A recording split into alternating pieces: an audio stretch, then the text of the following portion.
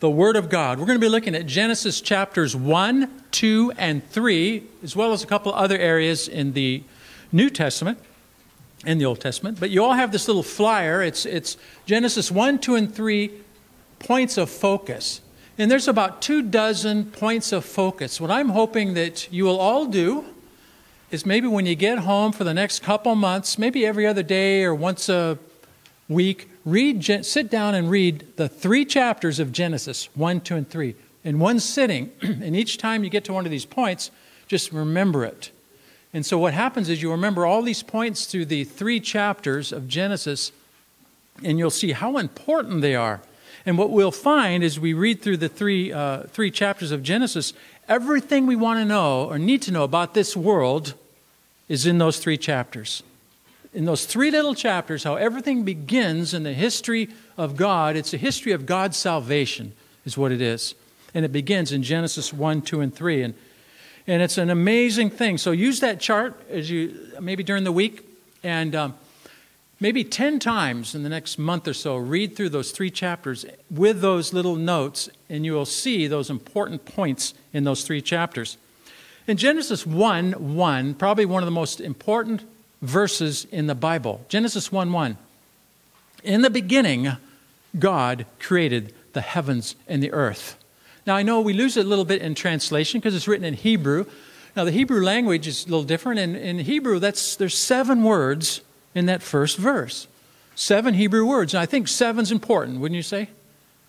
Perfection. 7 is the number of perfection. So the very first verse has 7 words in Hebrew. There's no evolution. There's no things just kind of popped in by themselves. No, God is over all things. And what it really means is God is the beginning of all things. Everything started, everything except God, of course. The creation started with God, and He created heavens and the earth. It's like saying the A to the Z, the Alpha and the Omega. Nothing exists outside of those parameters that's natural. It's all in there. And so if we really think about Genesis 1:1, it's so important because Genesis 1:1 starts everything out about God's history of salvation. And then what happens the rest of Genesis chapter 1 is we get an orderly explanation of what that first verse meant. And so really, if you think about it, when you read chapter 1 of Genesis, how is God going to explain creation? It would take an eternity for him to go through all the details about every little thing. Scientists will study for years, all their lives, and they're still discovering new things. So what God has done is he has given an orderly explanation of what we need to know about what is important about his creation, and it's in chapter 1. So chapter 1 of Genesis, verse 2 says this. Now the earth was formless and empty. Darkness was over the surface of the deep, and the Spirit of God was hovering over it. So really that term formless and empty is in Hebrew, it's tohu and bohu. It's kind of like we say willy-nilly, helter-skelter. In other words, there's chaos. Everything's just mixed. And then it says darkness was over the face of the deep. In other words, it's just darkness. There's no order yet. It's in the dark. But then a third little point in verse 2 is this.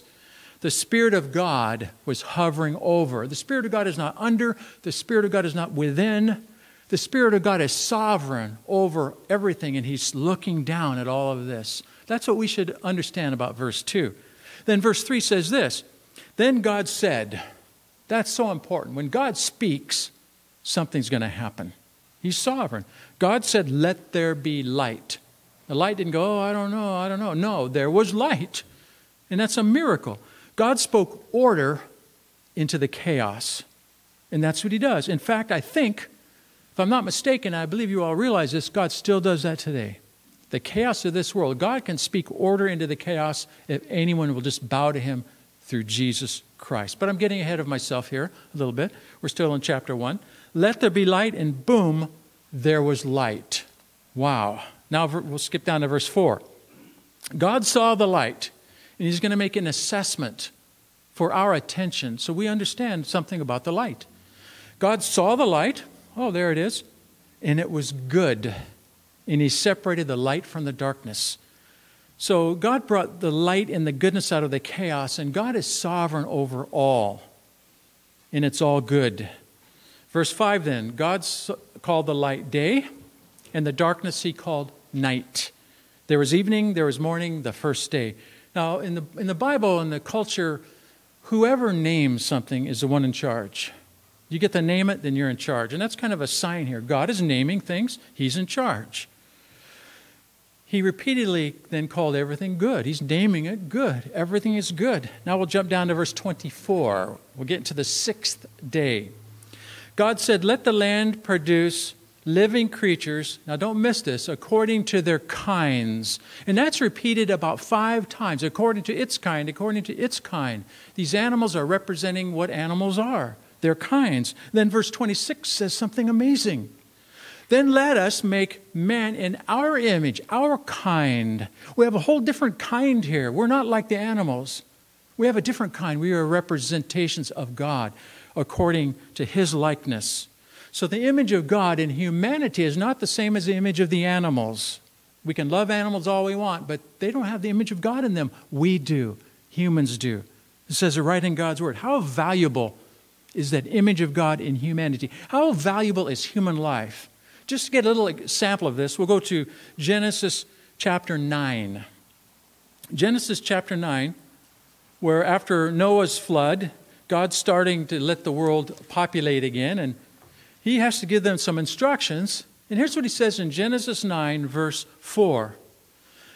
You must not eat the meat that has the lifeblood still in it. So God is claiming blood as a symbol, as a sign, and it's going to be holy, particularly for the Israelites, as we'll find out later. But right now, no one understands it. It's back in Noah's day. But God is claiming blood as a representation of what human life is, the blood.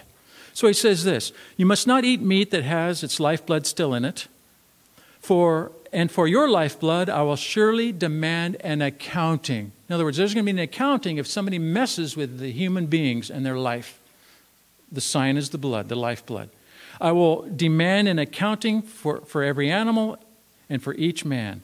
I will demand an accounting for the life of his fellow man. Now, verse 6.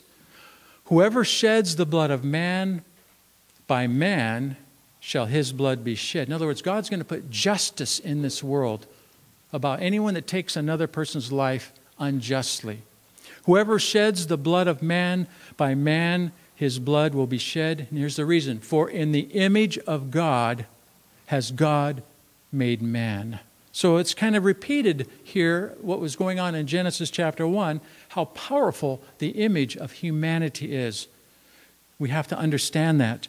So we are a separate kind. We are a holy kind. We are in the image of God, humanity. And this reality of morality is all through humanity. Everybody knows this. They may not admit it, and there's criminals that don't like it, but it's true. And I like to call it the RA factor. The RA factor. Responsibility and accountability. It's everywhere.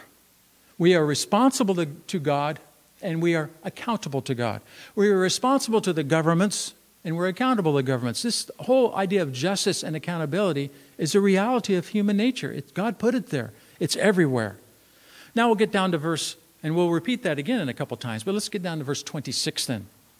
Then God, it says this, and let them rule over the fish of the sea, the birds of the air, the livestock over the earth, and over all the creatures that move along the ground. So part of the reflection of the image of God in us is God has put humans on earth to rule.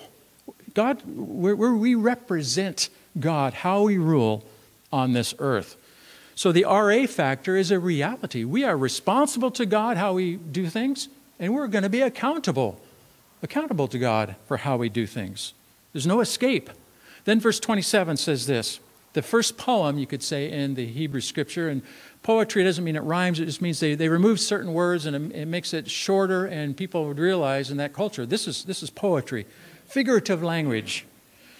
It says this, and there'll also be repetition in poetry. Verse 27, so God created man in his image, in the image of God he created him, male and female he created them. So we have this word, this powerful word, created 3 times on purpose. This is God's doing. And then in the end of this, it says, wait a minute, there's male and female. Something's going on here.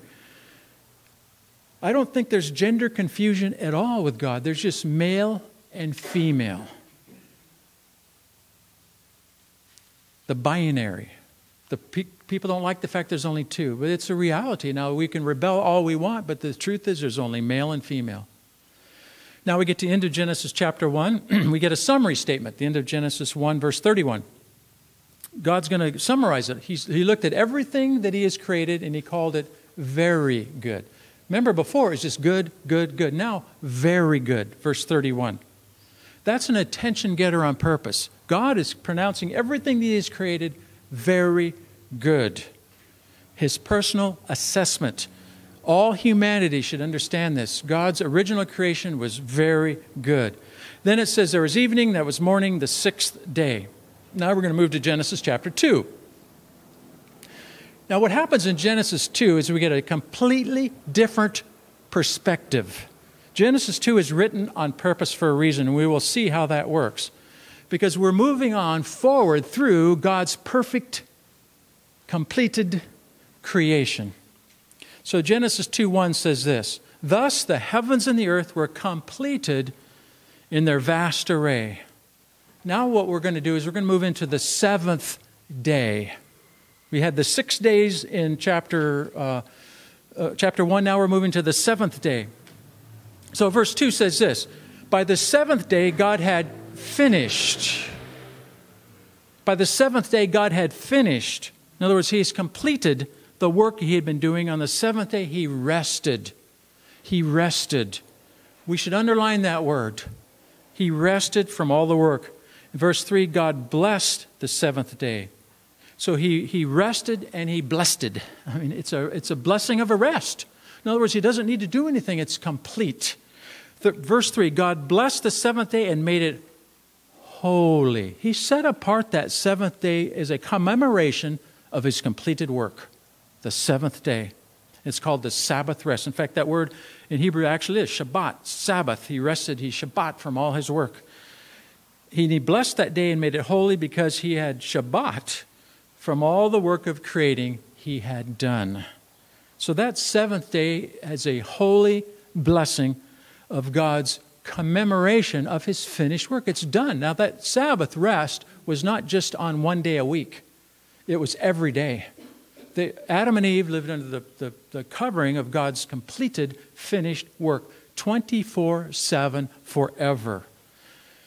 Because the work's finalized. It's completed. There's nothing more to do. They're living under God's completed work. It's something we should never forget because it's so prophetic. That's why we need to really understand what's in Genesis chapter 2. All is at rest. God's work is complete. And it's called paradise. Can we say that word?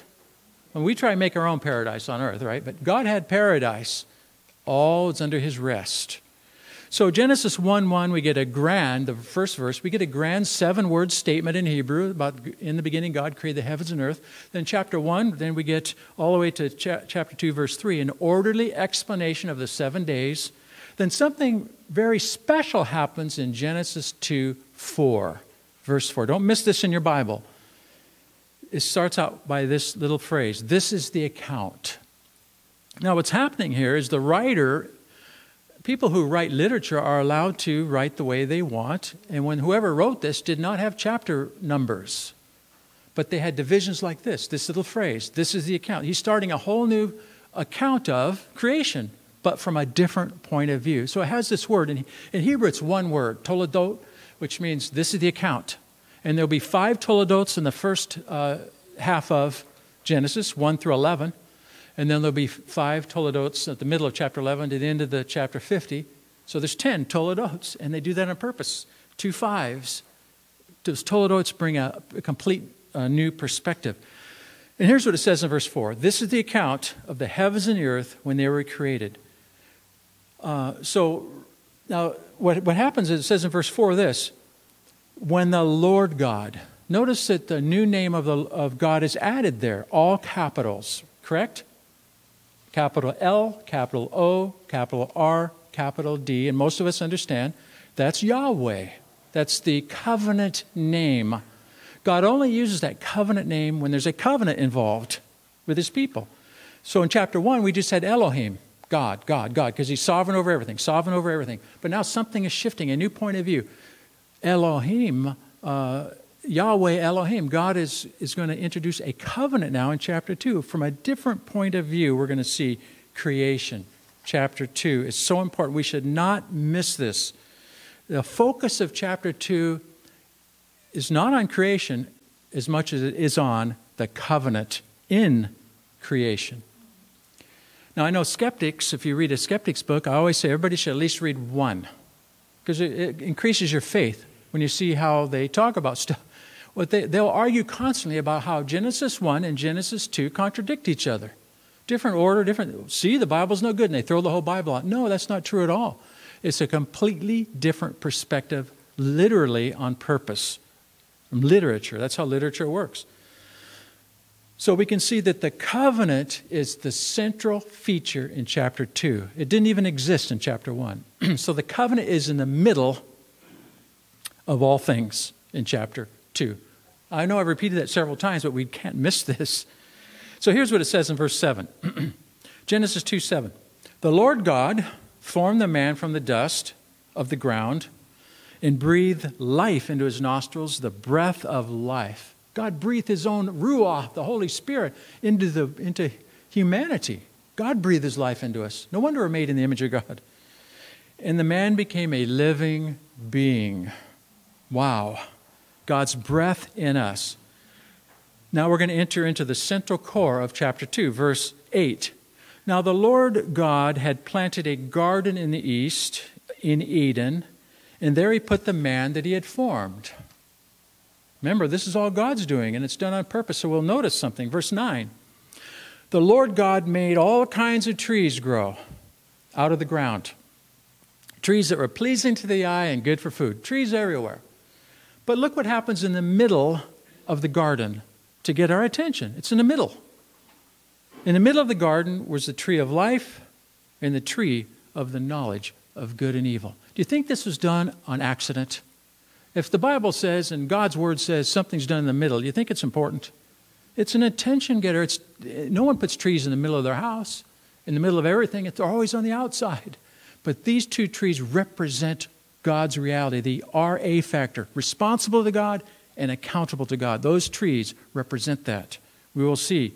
And really what it is a covenant, a king-servant covenant. God is king. As long as you do what God the king says, you'll be blessed. But if you don't do what he says, you'll be under a curse. And we have those contracts everywhere, blessing and cursings from contracts, and they're normal.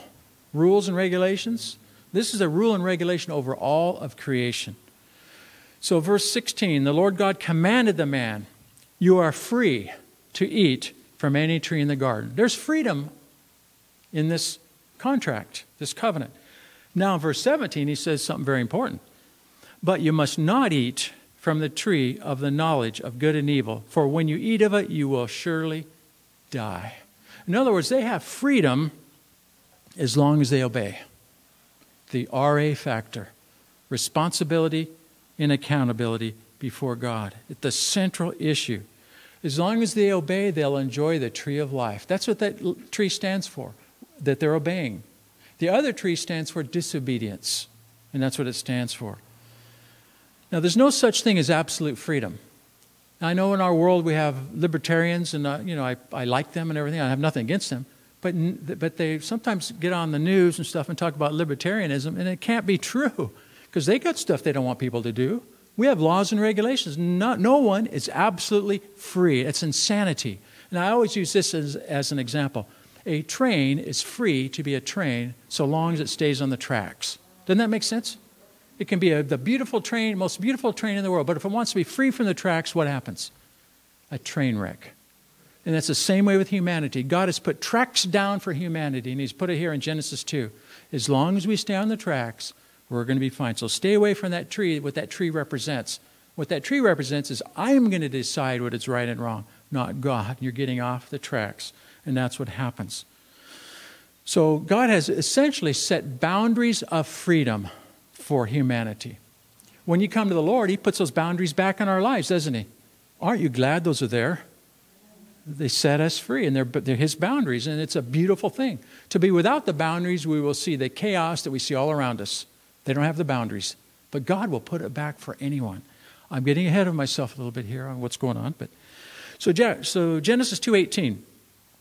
All of a sudden, out of all this good creation, look what God says in Genesis 2:18.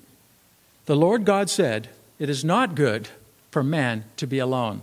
I will make a helper suitable for him." Something not good in God's very good creation gives us an example of how important what he's now going to say is. Something is not good. It's not good for man to be alone. I shall make a helper suitable for him. So God is really digging into the deep part of humanity to show really what we need.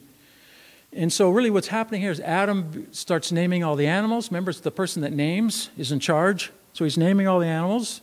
And God realizes, hey, Adam needs a little help out there. So we get in verse 21. So the Lord God caused the man to fall into a deep sleep. And while he was sleeping, he took one of the ribs and closed up the place with flesh.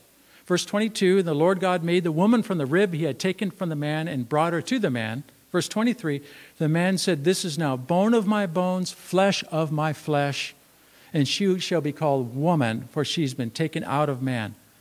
This oneness, this miraculous oneness is a prefiguration that goes into the future, which we'll look at in a minute. But this oneness is a miracle, and God has it represented in marriage, in oneness.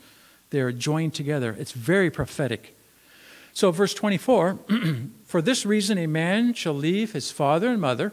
In other words, they're no longer under the authority of the father and mother. They're going to be their own authority. That's what's happening here.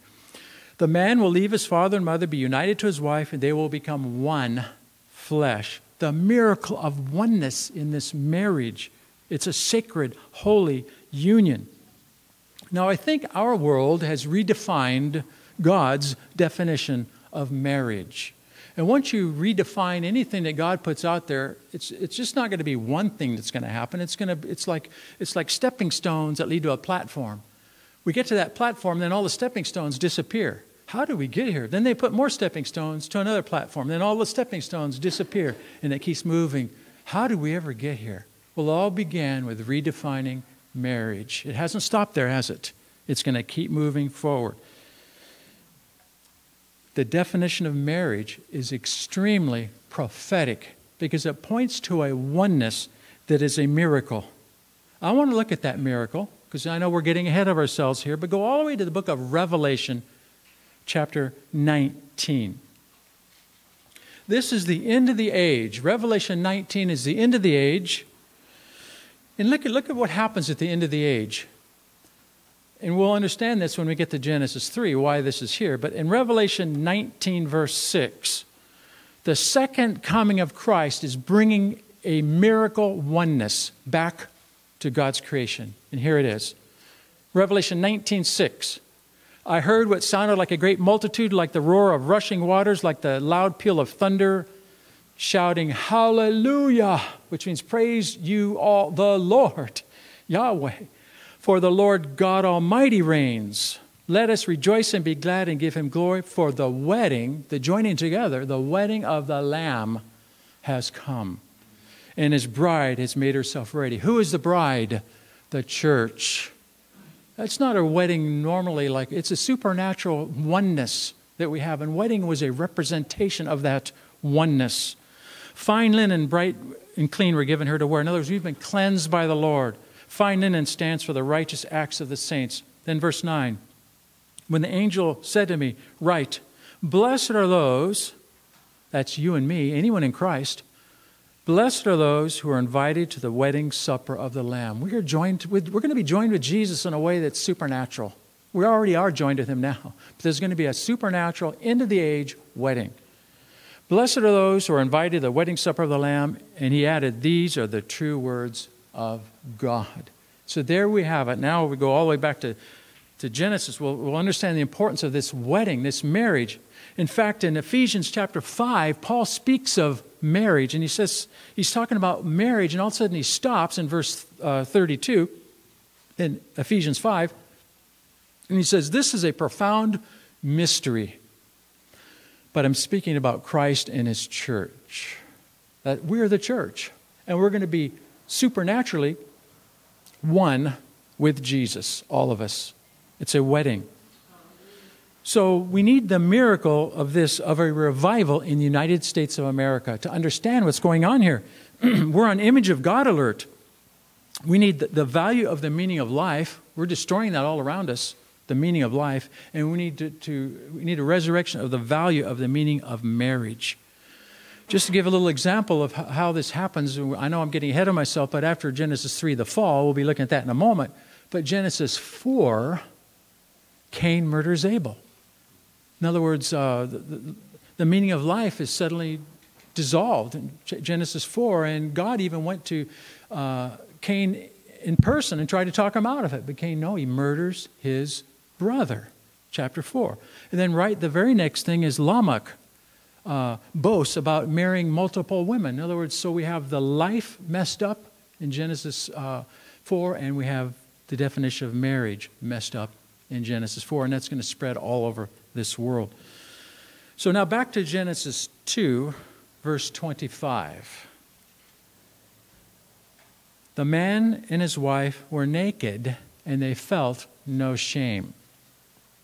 Now, we don't want to let this term naked throw us off, because I remember being a little kid, and my neighbors across the way invited me to church a number of times. I was just a little kid, and I'd go. So I started reading the Bible like they told me, and I got to Genesis 1, and when I got to this part, as a kid, I couldn't understand it. What's this mean? And it kind of blew me away, and I kind of quit reading the Bible. So we don't want to lose really what this means. It means they didn't need a covering. God is their covering. That's what it means. In other words, they don't need to cover themselves. God is their covering. It's a miracle.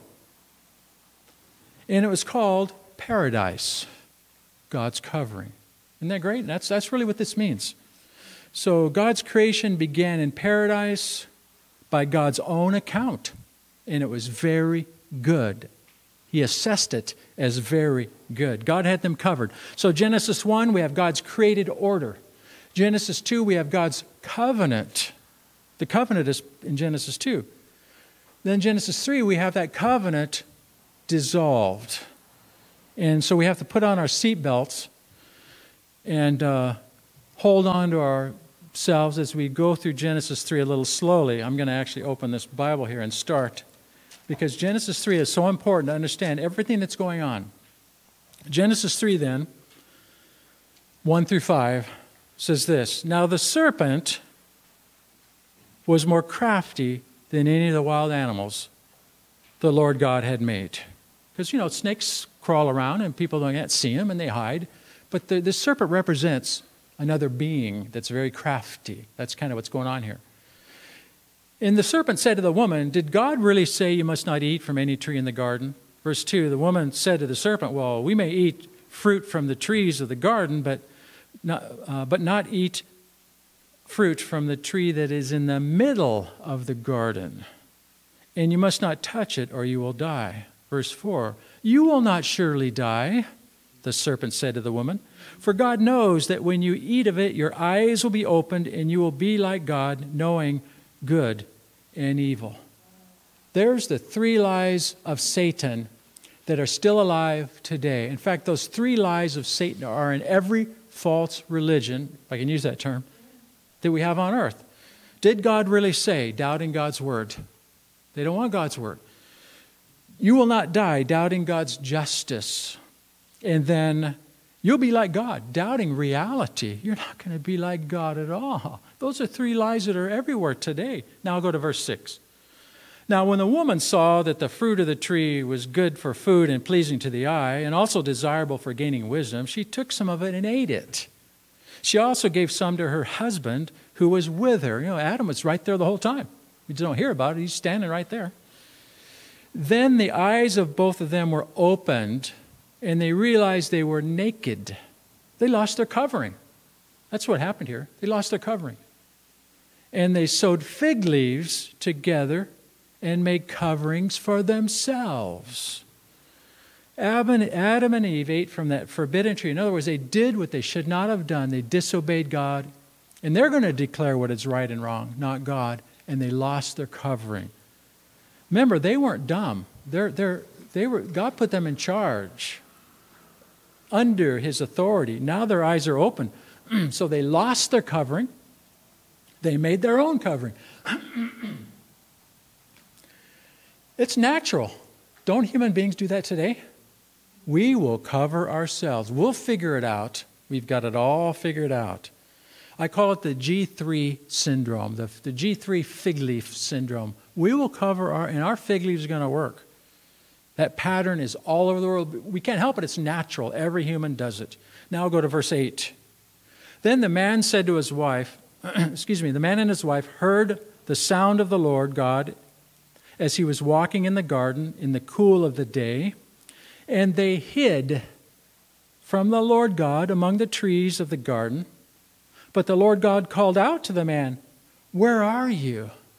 So they're hiding from God. Did their coverings work?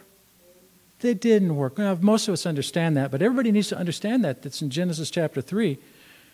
And God's first words to the first sinners, and he still calls this out today, "Where are you?" Where are you?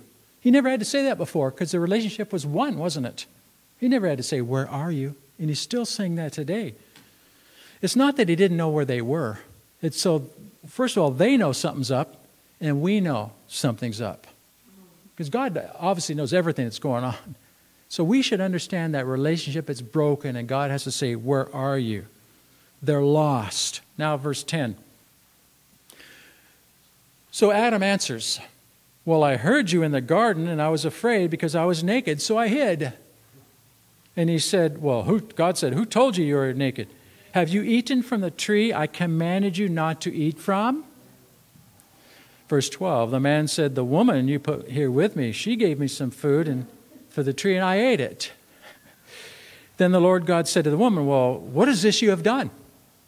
The woman said, "Well, the serpent deceived me, and I ate." See, Adam admitted he lost his covering, didn't he? They knew it. Otherwise, why would they cover themselves? They know they can't stand before God anymore, so they cover themselves. The whole world's doing that. So verse 10, Adam admits he lost his covering. Verse 11, God refers back to the covenant in chapter 2. Don't partake of that tree. Then in chapter 12, something amazing happens. I'm sure we all understand this. Adam blames God. Didn't he? "The woman you gave me," and he blames the woman. The blame game. Don't we do that everywhere? Everybody blames something else. And then the woman blames the serpent. So we have the RA factor dead. There's no responsibility and there's no accountability, at least from the human perspective. Oh, there's still responsibility and accountability from God's perspective, or he wouldn't even be there asking them questions to reveal that they're lost. Responsibility and accountability is the number one environmental problem on earth today. And it's so huge, you'll never hear it mentioned. And it's that four-letter word called sin. It's a four-letter word of this world because you can't mention it. It's a cuss word. But sin has caused it all, hasn't it? You won't hear it mentioned. And it's sin that is killing us. Is that true in this world? Now, it's a pandemic, isn't it? What if our country shut down because of that pandemic of sin and made everyone go to the Lord? Wouldn't that, what a miracle. We wouldn't need the laws. Half the laws would go, half the problems would go. It'd be paradise. He's done that in our hearts already, hasn't he? If you've given your life to the Lord, you have the RA factor right back. You're responsible and accountable to him, and he will bring correction constantly. You're alive. So that pandemic, which is entire creation, that pandemic is alive, and the world can't mention it. Go to verse 14 then. God's going to bring judgment. In other words, reality, justice. Verse 14, so the Lord God said to the serpent, because you have done this, cursed are you above all livestock and all the wild animals. You will crawl on your belly and you will eat dust all the days of your life. He's lowering him down. He's lowering his status to be in the dust. We'll keep moving on. And I will put enmity between you and the woman. Enmity, in other words, warfare, trouble. I'll put enmity between you and the woman, and between your offspring and hers. He will crush your head, and you will strike his heel. So God pronounced judgment on Satan. Obviously, this serpent is not really a snake, correct? It's just a poetic word to use. This is what Satan's like. He crawls around like a serpent under the radar, and no one knows about it. He's not a serpent. He's like a serpent. When we read the rest of the Bible, I'm sure we understand that very much.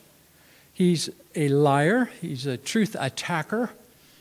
And he spreads lies. He is the accuser. And that's what Satan really means in Hebrew, the accuser. And he wants to accuse everybody. And he wants to confuse right and wrong. That's what he wants to do. And then he's also the deceiver. He attacks God's truth. So we can be our own gods, so to speak. And so Satan is called by Jesus, Satan calls him the liar and the father of lies. In other words, he instituted lies into God's good creation. He's the father, he's the liar and the father of lies. Don't we still see that today a little bit? A little bit of lying and deceitfulness going on in our culture and our media that mediates the truth for us. Jesus also said he only has one purpose: to kill, steal, and destroy. And we see it all over the world. Here's how Satan is described at the end of the age. Revelation 12, verse 9. That great dragon was hurled down. Now, he's not a dragon, but he's like a dragon, right? He's a warrior. His tail is whipping the whole world crazy. He's like a giant dragon. The great dragon was hurled down. That ancient serpent, which you just mentioned in Genesis 3, called the devil, who leads the whole world astray. So if you're not following Jesus, you're following Satan. You can't help it. He leads the whole world astray. So Genesis 2, that covenant is a king-servant covenant in Genesis 2, and all creation is still today, under that covenant. Unless you get into a new covenant, which I'm getting ahead of myself. If you get into a new covenant, you're released from that covenant in Genesis 2. But we have something very amazing in Genesis 3:15. We have the gospel hidden in that little verse, Genesis 3:15. God says this: I will put enmity between you and the woman, and between your offspring and hers. It doesn't mean Satan's going to give birth. It means there'll be people that will be like Satan, his offspring. It's using figurative language. And there'll be people who will be followers of God. They'll be like his offspring. So you have two different types of people. It starts right in Genesis 4, two lines. Jacob, or I forgot the two names of the two gentlemen. And anyway, there will be a constant spiritual battle on this earth after Genesis 3. No wonder our nation made "In God We Trust" our national motto in the early 1950s. We're not going to be like the other nations. Don't we wish we'd come back to that motto again? So here's what it says. I will put enmity between you and the woman, between your offspring and hers. He, the offspring, God's offspring, will crush your head. In other words, you'll be defeated. You'll be completely defeated, but you'll just wound him. That's Jesus. We're getting ahead of ourselves, but that's the offspring of the woman, right? Born of a virgin, Jesus. So in the middle of this covenant curse, before any human history even is there, God gives the gospel. Genesis 3:15. But the covenant curse is going to continue. We're still in it. The world is fallen. We live in paradise lost. Now back to Genesis 3, verse 16.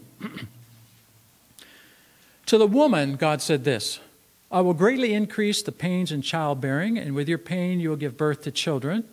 Your desire will be for your husband, and he will rule over you. To Adam, now I have to stop for a minute in case anyone, anyone gets upset about that. Once the gospel enters in, this becomes a good thing, actually. But we're getting ahead of ourselves. But anyway, to Adam he said, because you listened to your wife and ate from the tree of which I commanded you, you must not eat of it, cursed is the ground because of you. We live on a cursed creation right now. Cursed is the ground because of you. Through painful toil you'll eat of it all the days of your life. In other words, you've just left paradise. Now you're stuck with this stuff out here. It will produce thorns and thistles for you, and you will eat the plants of the field. By the sweat of your brow you will eat your food until you return to the ground. It's interesting that the ground in Hebrew actually means Adam, Adamah. And Adam is called Adam, as he comes from the ground, the dust. You're going to return to where you came from. That's from where you were taken, that from dust you are, and dust you will return. Now verse 20. So Adam named his wife. He's in charge. He named his wife Eve, because she would become the mother of all living things. So this is the curse that comes upon any king-servant covenant. We have those covenants today. You sign an agreement.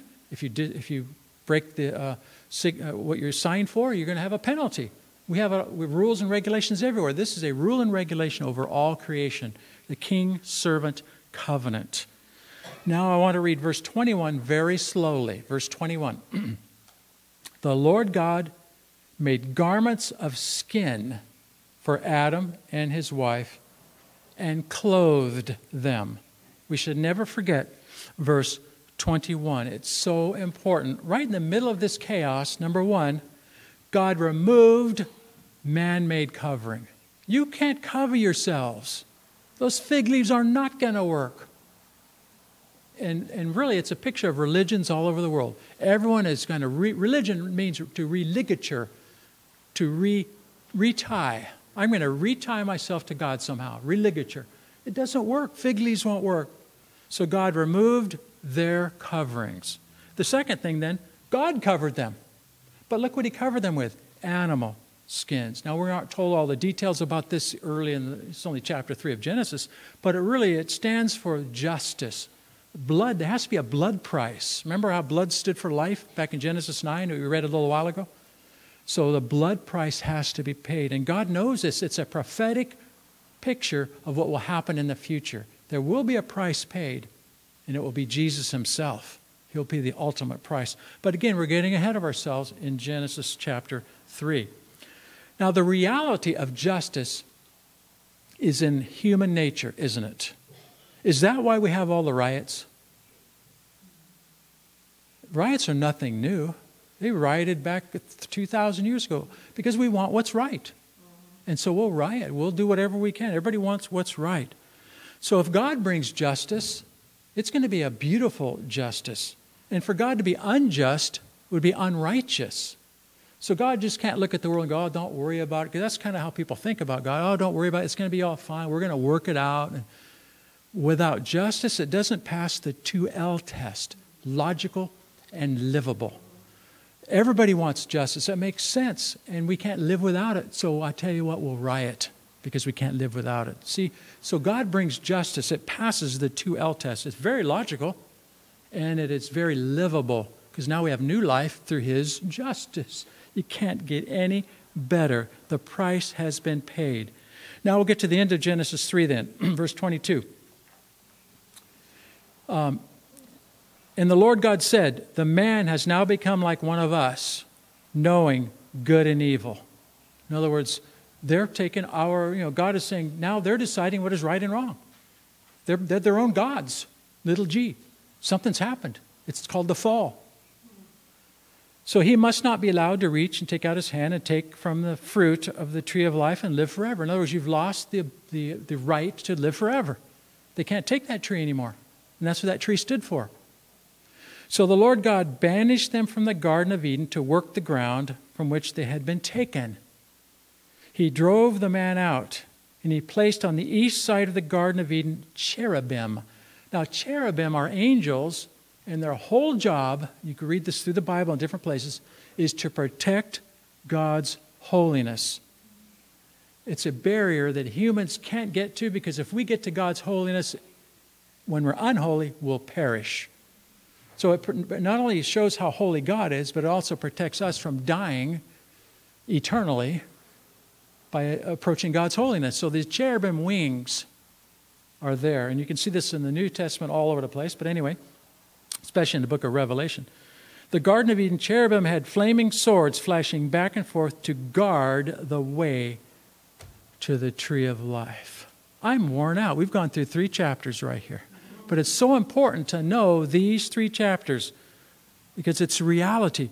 So we need to maybe take that chart and go over, read Genesis 1, 2, and 3 10 times all at once and use that chart to know those several dozen truths. Now, we'll know why then also that this world is covered in religions. This whole world is covered in religions because naturally we know we can't make it to God without some kind of a religious act. It's called self-justification.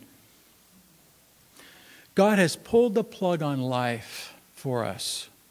So we need to understand these 3 chapters of Genesis. So Jesus, and we know that the offspring of the woman in Genesis 3:15 will crush Satan's head.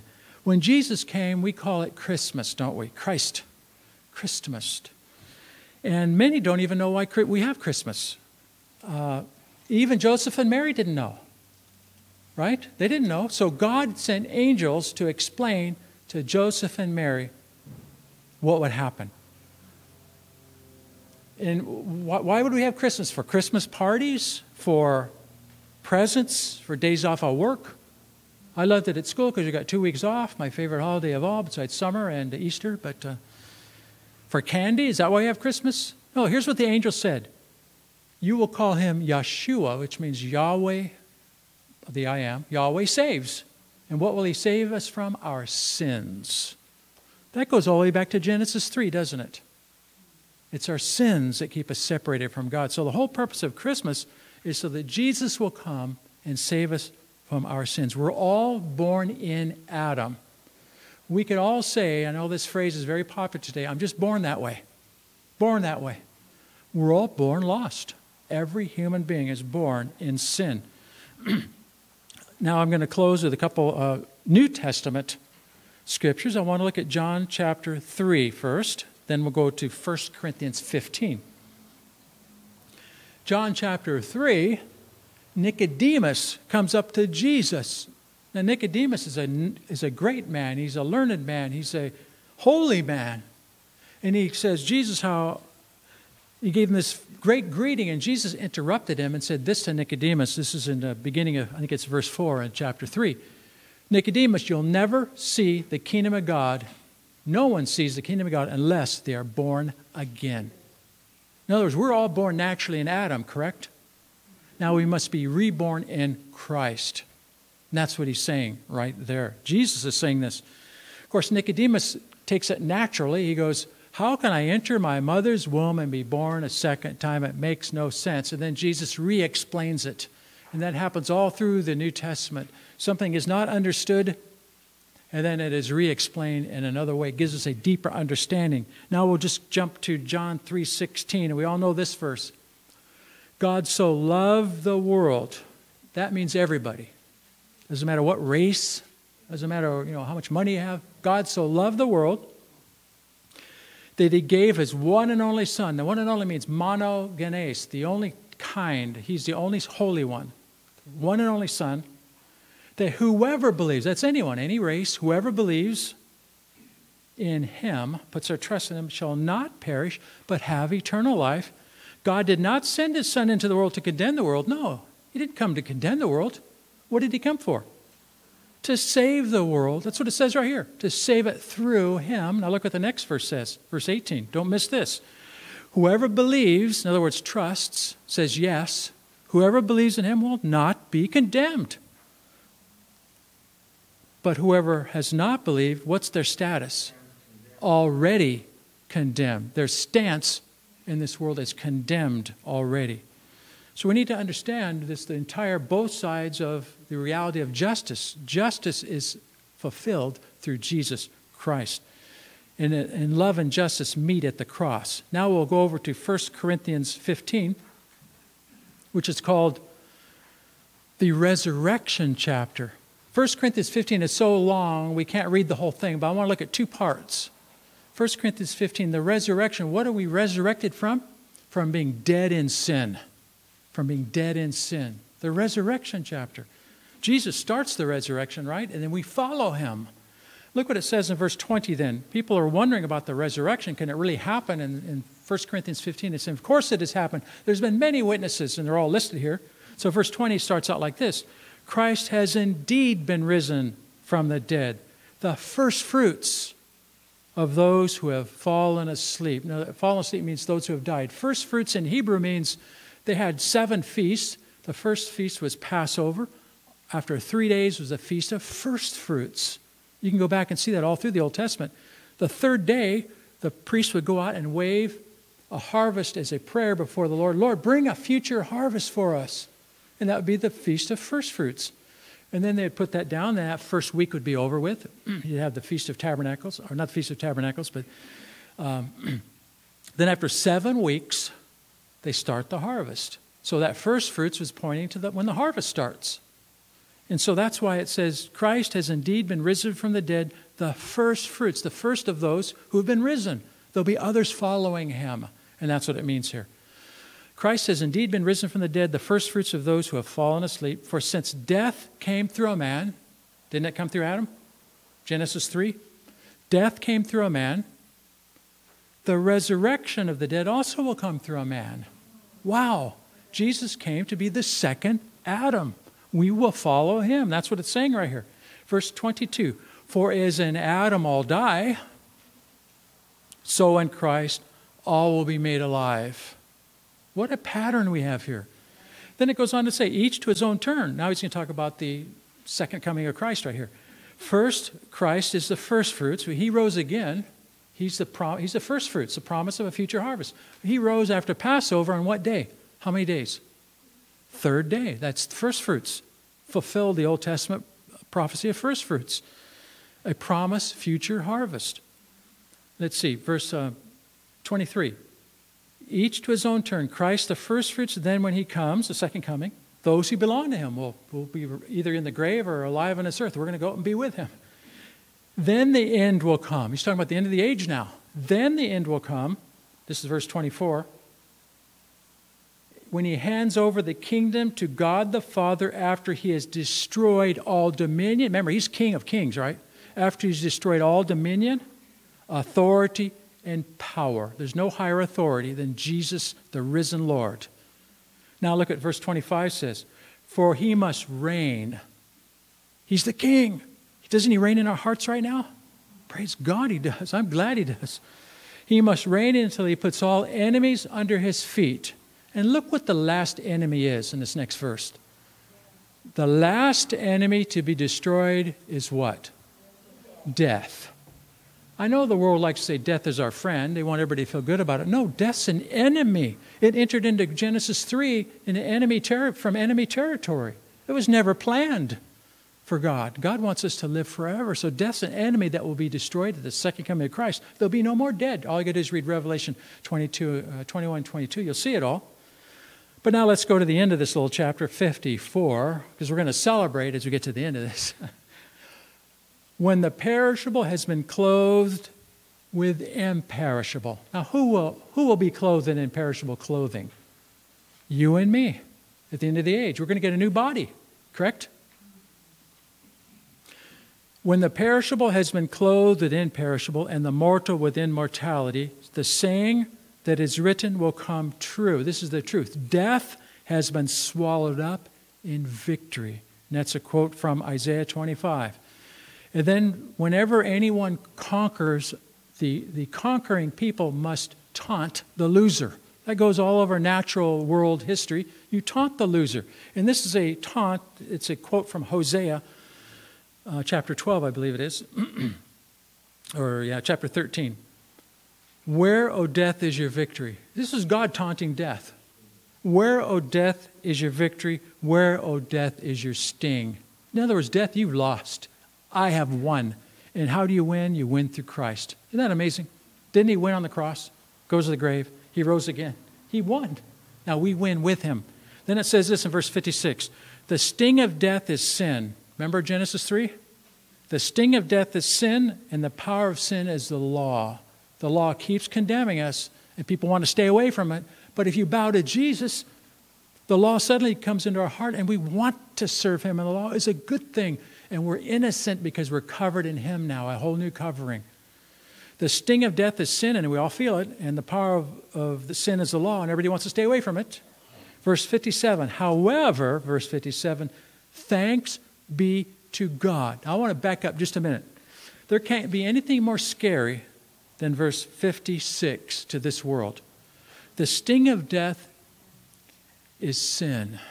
Oh, it stings, and it's killing us, but we can't talk about it. We can't mention it. And the power of sin is the law. God's law just really makes it even worse. But once you bow, we can say verse 57. Thanks be to God. He gives all of us victory through whom?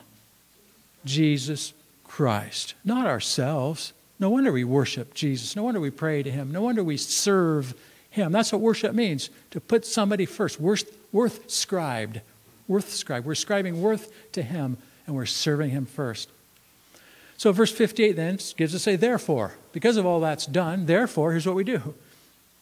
My dear brothers and sisters, because we belong to God's family now, stand firm, let nothing move you. Always give yourselves fully to the work of the Lord, because you know that your labor in the Lord is not in vain. So you go through Genesis 1, 2, and 3. Every problem on the face of this earth is because of Genesis 1, 2, and 3. But we also see the answer, and the answer is in Christ. The answer is in Christ. Praise God for that. It's a reality today. And the end is only going to come in two ways for anyone. First, somebody's going to die, or Jesus will come back. One of those two ways, there'll be an end. But if you belong to Jesus, you start celebrating right now. We want to pray that in our nation we have a revival. We need a revival across this land, that more and more people will come to know Jesus. The truth of the gospel is in here so powerfully as we read his word. And Genesis 1, 2, and 3 really reveal God's salvation history that has been moving on. But one day that history will be over. Either the person dies or Jesus comes back. But God wants that salvation history deep in all of our hearts. God so loved everyone that he sent his one and only Son, that whoever believes, as long as they have a breath. The thief on the cross barely had a breath left, but he believed. He only had a few seconds left. But whoever believes will not perish, but have everlasting life. Let's bow our heads in prayer. Father, we thank you for the truth in these 3 chapters of Genesis. Help us to reread these many times with these points, maybe a couple dozen points we can always refer to. And we pray for a revival across the land in the United States of America, and it might even go to other lands as well. We pray for the miracle of your grace, that more and more will believe, so much that the news media will even have to report it, and they will report the truth, your truth.